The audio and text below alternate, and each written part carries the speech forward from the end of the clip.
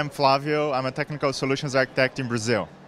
We've done 3 DevNet creates, and you've been at all of them. And so this is the third time here. I'm pretty happy.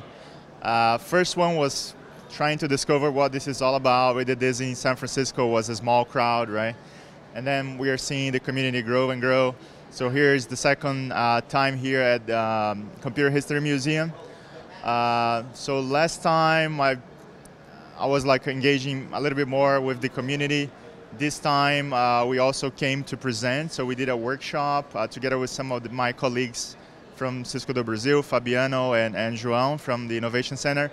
So it's nice to see that the community is growing, but we as Cisco, we are also growing together, getting the chance to get exposed to new technologies, but also as we learn, we can also help to spread out the message and teach people, helping to grow the community.